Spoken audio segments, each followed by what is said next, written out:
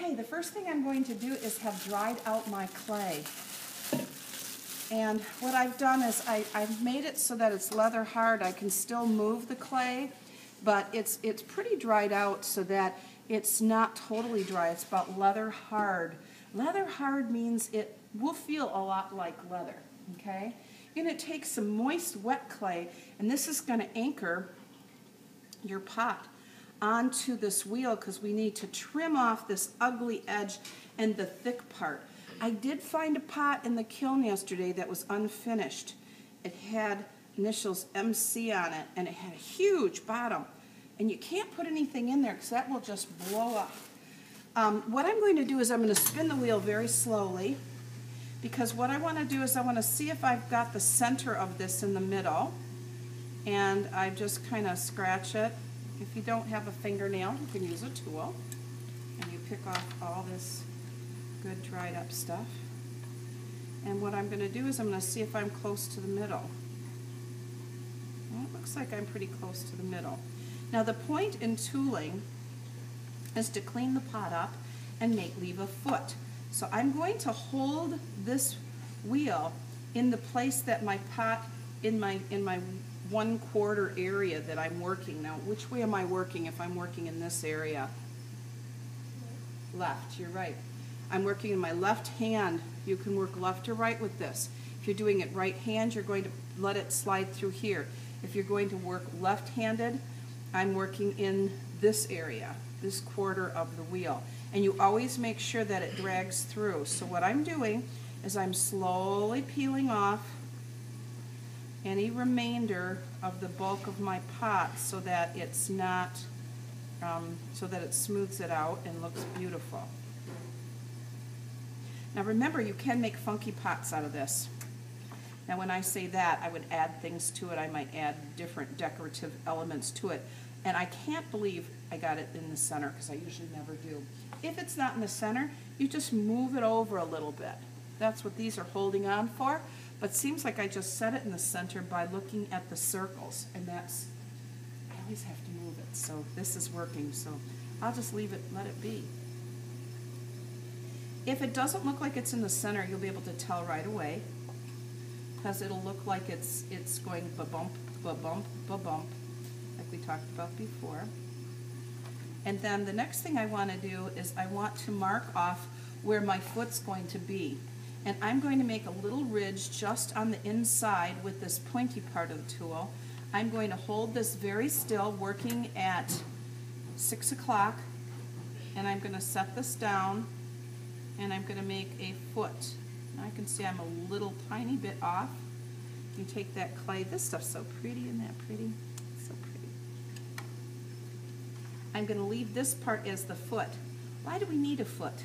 One of the things is it helps your pot from breaking. It also helps from scratching your tables. And you don't want to push too hard in this area, because what would happen is you'd go right through the center. And you don't want to go through the center of your pot. So a good way to check it is to tap on it and see if it's still got some. Sometimes I know how thick my pot is, and then I'm okay. Another reason you do this is for glazing. Because I can glaze right up to my foot and still have a pretty pot. So I'm going to put a little ridge on this side so that my glaze can go right up to this edge.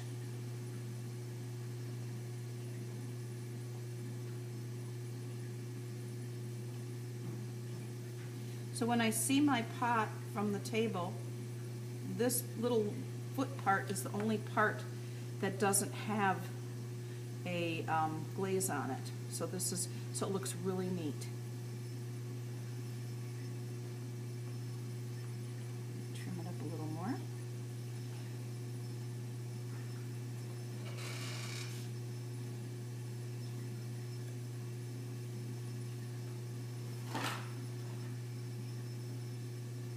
And when I get it right where I want it, and I look at the pot, stop the wheel, you can dust things off, and all these goodies go back into the slip bucket. And you can also take your sponge, your special tooling sponge, get a little bit of water on here, not a lot, but I'm just going to smooth it out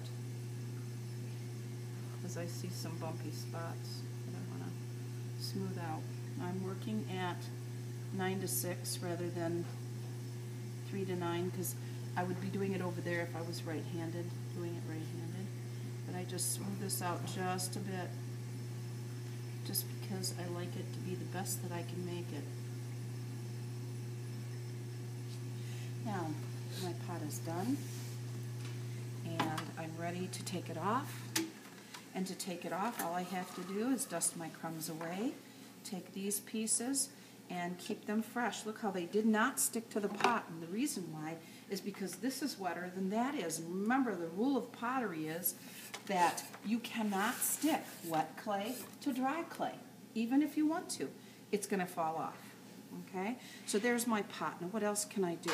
I can scribe into it. I can glaze it with a fancy glaze. I can kind of take my finger. I see some little spots here that look a little rough, but sometimes I like those little rough spots because it looks like, you know, an organic pot. So now I'm ready to let it completely dry, unless I want to add decoration to it, score it, slip it, blend it. Also, you can scratch into it to create a design. Don't just scratch Go M Blue or Go KHS. Try to really make it perfect. You can make a stencil out of a piece of paper, lay it on there, and do it very beautiful because this pot will last longer than you will. Isn't that amazing? Thanks. You're all set.